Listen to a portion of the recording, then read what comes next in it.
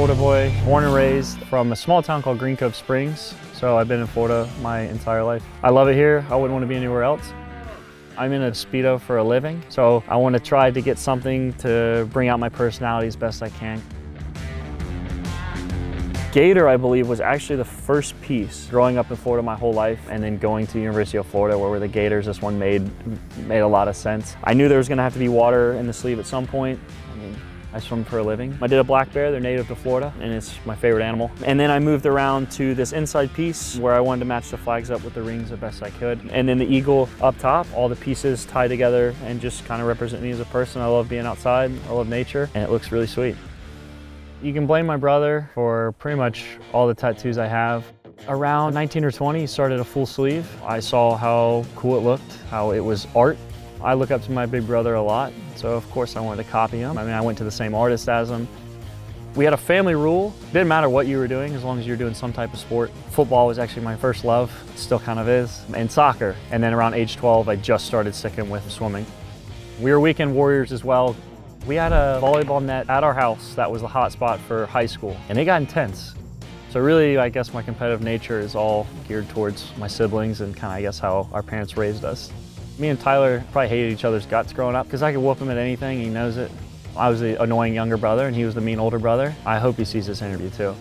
I got a pool table upstairs, and anytime he comes down, that's pretty much all we do. We're not even good. It's something to compete at. My parents never force us to do anything. They just give us the directions, and whether or not we take the directions, it's up to us. For me and my dad, it was physical, spiritual, and the mental side of things. That's where I picked up reading, just learning and trying to gather as much wisdom as you can, because if I'm picking up a good book, trying to better myself, that's gonna help me in the pool. I'm reading a book called Think and Grow Rich. I just finished reading a book called Slight Edge. It's one of my favorites. I think I've been through it about 3 times. It's an easy way to better yourself. Why not take free wisdom that someone has gathered throughout their life? And I definitely have my escapes. My drums have been a big part of that. I've got very strong roots in Gainesville, very strong ties. This is the Dressel Farm is the name at the moment. Coming up here, you can breathe and I don't smell chlorine, and I think that's important to a certain extent to have into your life. I do got to get away from swimming at times.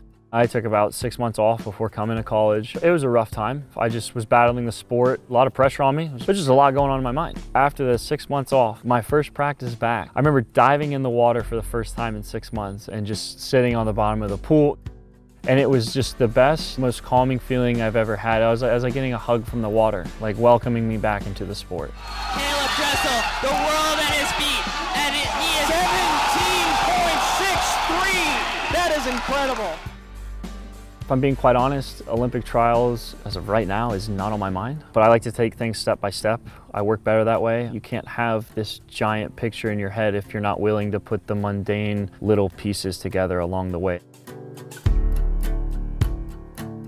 Of course, the end goal is making the Olympic team. Actually, no, it's not even that. It's just reaching what my goals are, and I'm not gonna tell you what those goals are. So to be quite honest, I don't care what you expect me to do. And I know it's a very selfish approach to it, but I think it's very healthy, and I think it's the healthiest way to go about when your life is revolved around competing. Pressure is completely irrelevant unless it's coming from yourself. This is what I love to do. This is the craft that I love to pick apart and try to get better at. How can I perfect my relationship with the water? Because you're never gonna beat the water. I've tried, it's impossible.